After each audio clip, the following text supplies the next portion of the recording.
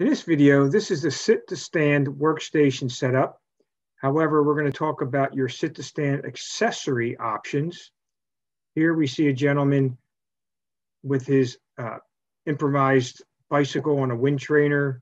You see it has a couple monitors. Actually, it's leaning forward. This isn't the best posture.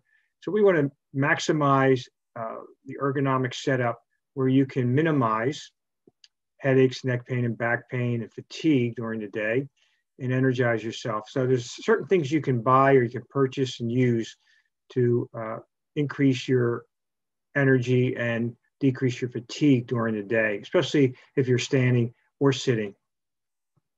So to take a break, you can actually sit on your chair, lean back, put your feet up on the table. However, this is not going to last very long. You're not going to get much work done in this position. So we have to be realistic, and we can do that by setting up your workstation and your chair properly. Now, to begin, we want to prioritize your workspace. Ideally, you want the things that you use frequently in front of you and the things you don't use as often on the side or away from the front of your body. So the things that you use frequently, you want to keep in front of you. If you're going to be typing, as figure 217 on the left top there, you're going to be typing off some type of memo or a work pad. You want to make sure the monitor's on the left because you're going to be reading a lot in front of you and you're typing, and you want the monitor on the left just to check your work. If you're going to be using the computer a lot and writing less frequently, you want the monitor in front of you and the keyboard in front, as you see on the second page on the right, or image on the right with the notepad side. If you're going to be writing a lot off the computer and using the keyboard less frequently, you want the setup as on the left bottom, okay? All right, your sitting position, as we recap from part one, sitting properly, we want your ear to be over your shoulder. That's the proper posture, and we want to maintain that through the day. Your hip should be underneath your shoulder, keeping an upright position. Your knee should be at about a 90-degree angle or parallel to your hips, and your ankle should be right underneath your knee. If your feet are dangling, we want to have something to support your feet because we don't want your back of your thigh compressing on the sciatic nerve. Keyboard and elbow should be at an angle about 90 degrees. So this is your perfect sitting position.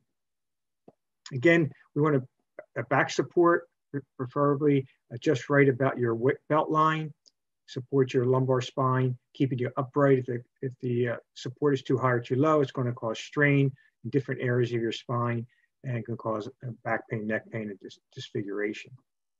Now, the perfect back support position, as you see here, we see this young lady at a 90-degree angle. You see the type of chair she's using, supporting her chair. It's most likely adjustable so that she can support her lower back. She has a neck support there to support a curve of her neck. The monitors are roughly about arm width from the body, and keyboard is set up properly, okay? Now, some sitting options here. Obviously, you can ride a bike. This would be the proper way to ride a bike. And while you're in the workstation, you have an elevated desk, Varidesk. Different types of desks can elevate. Elbows are 90-degree angles. So she's exercising actually while she's working. So that's using an elevated desk or a Varidesk. They're readily available on any type of office supply store, Amazon, Target, Walmart. You can get them there. Now, exercise ball, using an exercise ball while sitting is a great idea. We want to keep motion in the spine, keep your upright, soft padding for your buttock area. It's a great option as an exercise ball. Actually, I actually bought this for my IT man, and he used this ball for the first day. And after the first day, he came in the next day into my office, and he said, this ball was phenomenal. He said, it exercised me so much I could hardly even walk today. My legs and my back are a good sore. They had been exercised, so they were worked out. And it really helped him a lot to strengthen his spine. A kneeling chair is a good idea too. It helps form the posture. I personally have used these, and I just can't use them for a long period of time, but some people can use the kneeling chair throughout the day. Now the sitting options you see here, we have a nice formed laptop desk. You can put the laptop up and he's looking the side. His elbows are rested on an armrest. Elbows are at approximately 90-degree angle. Great way to work. His neck isn't bent down and supported in the back. Great option. We have these swivel or wobble chairs. They're great too. You could not only adjust them to whatever position you're sitting, but as you move around, you're actually stimulating the spine and nervous system and the brain, keeps you alert, gives you more energy, powers up your brain throughout the day. It's not a bad option. A stand-up chair, as you see here, a person is leaning, standing up, and they're actually upright, the feet a little in front of them. Looks like they have a fatigue mat. So this would be a stand-up chair. Great option. This one, as you can see, has a handle behind its seat.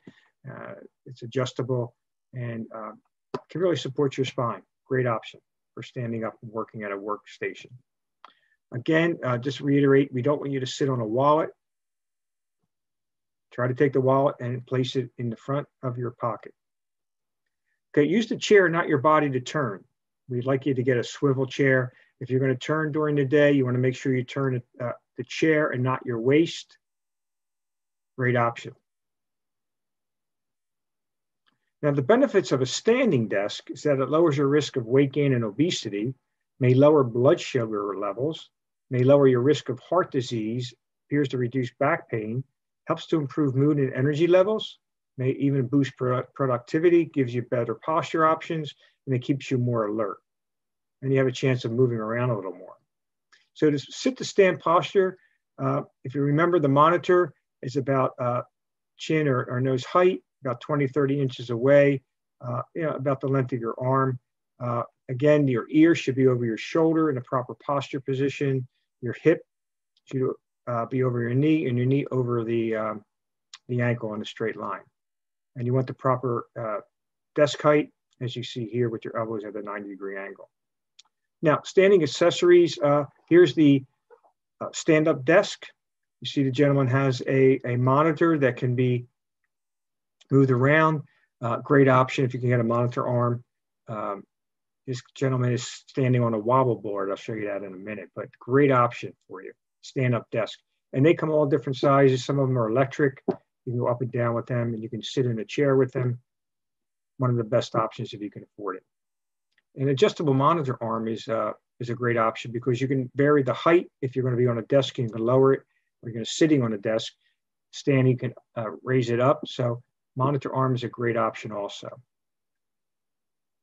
Now, with these elevated desk, Varidesk or elevated desk, you can see here the gentleman on the left is sitting, has fairly good elbow height. I don't recommend that you sit that far away from the desk, but here you have an option to either have the desk at a sitting level or you can raise it up. So it's a great option for you. They're located in any type of office supply. Now the standing accessories, I see here that there's some special monitor arm that actually attaches to your laptop. So what you would have to do with this, you would have to get maybe a Bluetooth mouse and keyboard. This is a great option also to have. And you can see the gentleman's upright and standing up. Great option for the laptop if you're using a laptop a lot. This is an anti-fatigue mat. Really good to have if you're standing. These mats can reduce fatigue of your feet, your back, your neck, all the way up to your head. Anti-fatigue mat. And with the anti-fatigue mat, you can have a little step stool if you're standing. Great idea to shift your weight around. And you can see the gentleman behind his right leg is a knee. You can see that he has his sneakers. Not a bad idea to switch back and forth with shoes during the day. All right, the Bose ball. This is a great option also. I highly recommend this if you don't lose your balance because you can move around, and this again stimulates not only your joints, but it stimulates your nervous system, especially your brain. Your brain gets stimulated with movement. So if you're moving around a little bit on this type of ball, you can actually increase the energy and clarity of your brain. Again, here's the wobble board, a nice added accessory to a stand-up desk, or if you're sitting down, you can get up and use the wobble board to just get some movement into your spine. Again, it stimulates your brain and nervous system. These are anti-fatigue mats that have different elements to them. That you can get one with a ball that you can rub your feet, try to reduce fatigue and increase flexibility in your feet. You can do some stretching exercises on this type of anti-fatigue ball mat. Here's a gentleman who has actually a treadmill. This is a manual treadmill while he's working on the stand-up desk. Not a bad idea. If you have any questions or concerns, you can reach us at 609-484-9300 or email us at gitoacn@gmail.com. And of course, you can visit our website at drgito.com for valuable health information.